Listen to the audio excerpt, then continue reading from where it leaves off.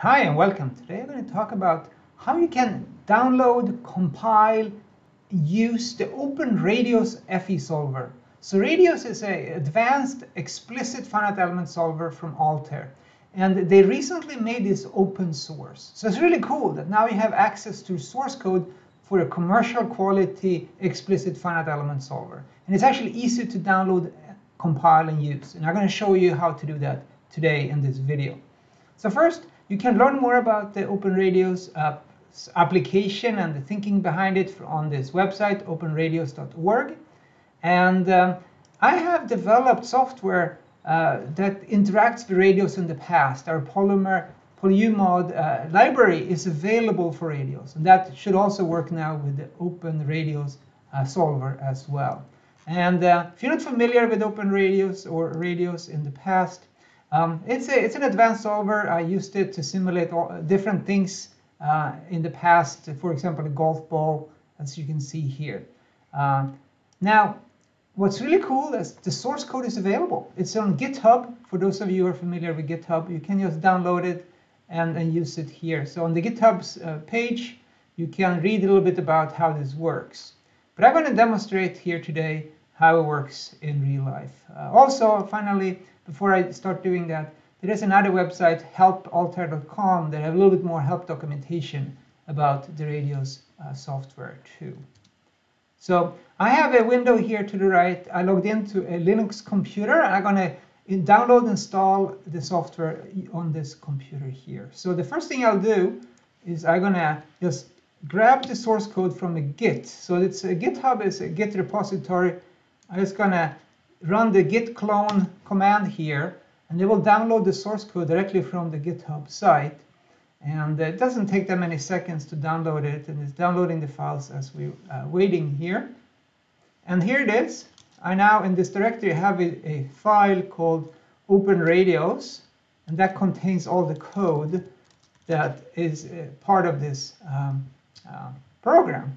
Since it's a Git repository, I can look at different Git statistics, like Git status says that this is up to date. I just downloaded it.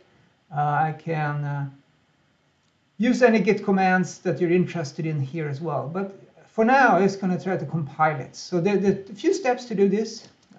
Radioss has a starter and an engine. So I'm going to cd to starter. And in here, there's a build script. So I'm going to run the build script using this command line argument here. I'm just going to press enter. And what's happening now is that this is automatically compiling the source code for Radioss. And this will take a few minutes. So I'll be back after it's done.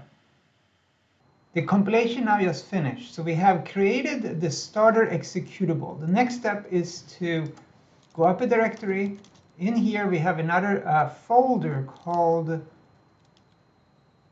engine. There it is. Then we cd to that, and there's another build script we're going to run here. So I'm going to just copy this build script here, the same argument. I'm just going to press enter, and we'll take a few minutes to run this as well. I will be back in a few minutes. Okay, so the calibration has now finished, and we are, I think, done. We go up to the directory, and then we look in the exec folder and see there is a starter and an engine executable.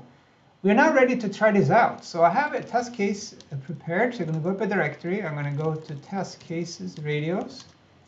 And I'm going to look at the contents of this input file. So vim*rad, here are the files.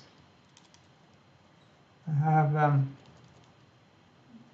the material model I want to use is material model 8 here. It's a Bergstrom Boyce material model. I'm going to scroll down to the bottom. There's my part definition. And I'm going to make this a material 8 here. And I'm going to remove the user material definitions here because I'm not going to use the user material in this demonstration here. So like that. And that's it. Now I'm going to try to run this file here. First, clean up a little bit. I'm going to try to run it. I have a script file for that. Let's take a look at that. It's a little tricky to run this the first time. You need to set some variables. I export LD library path to point to this directory which has external shared library files that are needed. And I set this environment variable rad cfg path to set some other variables related to text strings, I believe. And then I run the starter, and then I run the engine. So we'll see if this works here. So I'm going to run this command. And it seems like it's starting to run, and this is how it looks like when Radioss engine is running. It saves output at specified locations that I gave. Here's the number of seconds it has been running, 12 seconds, and this is how many seconds it thinks is left. So about 2 minutes to run this test case. So let's wait 2 minutes and I'll be back. And that's it. This looks like it finished just fine. It looks exactly what happens when you run this with a commercial version of Radioss that I used to use in the past. Now OpenRadioss is available. If you like a free commercial quality explicit finite element solver, you should check this out. The source code is available. It's pretty cool. There's a lot more one can talk about here. How do you look at the results? How do you set up the file? All of that I will cover in other videos. But this is all I wanted to show here today, how you download the software, how you compile it, and how you can run a simple test case. If you have any questions, you can ask them below.